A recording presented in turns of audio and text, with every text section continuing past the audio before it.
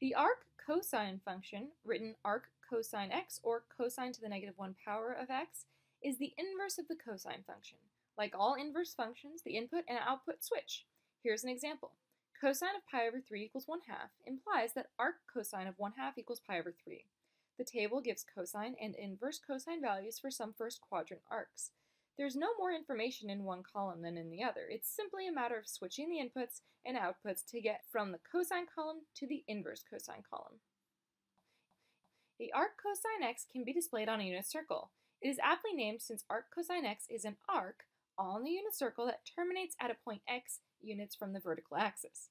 The idea can be written in a different way, namely x equals cosine t. There's no more information in one statement than in the other. It's simply a matter of switching the input and the output and changing the function name from inverse cosine to cosine. Here are two examples. Cosine of pi over 3 equals 0.5. This is what we're used to writing. We can now write it as arc cosine of 0.5 equals pi over 3. Here we have cosine 3 pi over 4 equals negative 0.707, or we could write it arc cosine of negative 0.707 equals 3 pi over 4.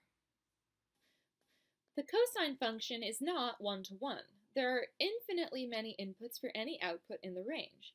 For instance, cosine of pi over 3 equals 1/2, cosine of negative pi over 3 equals 1/2, and cosine of 7 pi over 3 equals 1/2.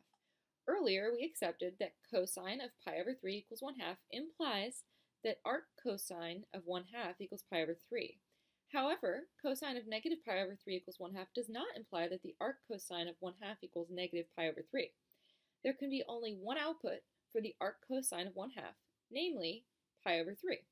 To create the inverse cosine function, the domain of cosine function needed to be restricted to create a one-to-one function so that there's no confusion. There are many ways to restrict the domain of the cosine function to create a one-to-one function. By agreement, though, the restriction that is universally accepted is for x between 0 and pi. By restricting the domain to x between 0 and pi, all of the range values are achieved exactly once, making the restricted function one-to-one, and hence making the function invertible.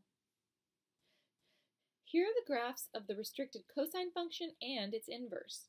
Domain of cosine x is equal to the range of arc cosine x, 0 to pi.